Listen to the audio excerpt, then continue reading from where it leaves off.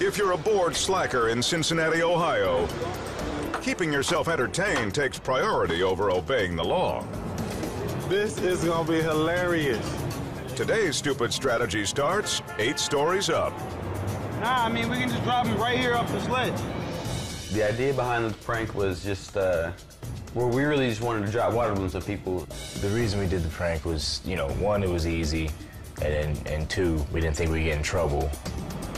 The fool-prone plan is to bomb pedestrians with water balloons and film their soggy humiliation. You know where to put the dollar? I'm dropping the penny so you know where to put the dollar. Go ahead. Here it comes. First, they set the bait. We figured if we glued the dollar bill to the ground, they'd have to pry and pick at it. Then the water balloon bandits simply watch and wait and strike from above.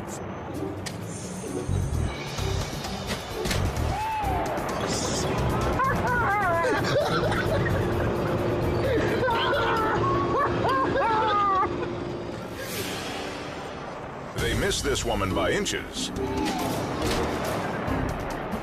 Obviously, science isn't their best subject. From this height, a water balloon could cause serious injury. The people below were kind of mad. You know, we're hiding behind the ledge so she can't see us. They soon spot a witness dialing 911. There is 3 kids on top of a building on 6th Street downtown. The water balloon? Yeah. Yeah, we got a problem, though. Somebody called security right in front of us. Their dumb guerrilla tactics put police on their trail. They try to make a quick escape. Move! Abort mission, man. And are nabbed as soon as they hit the ground.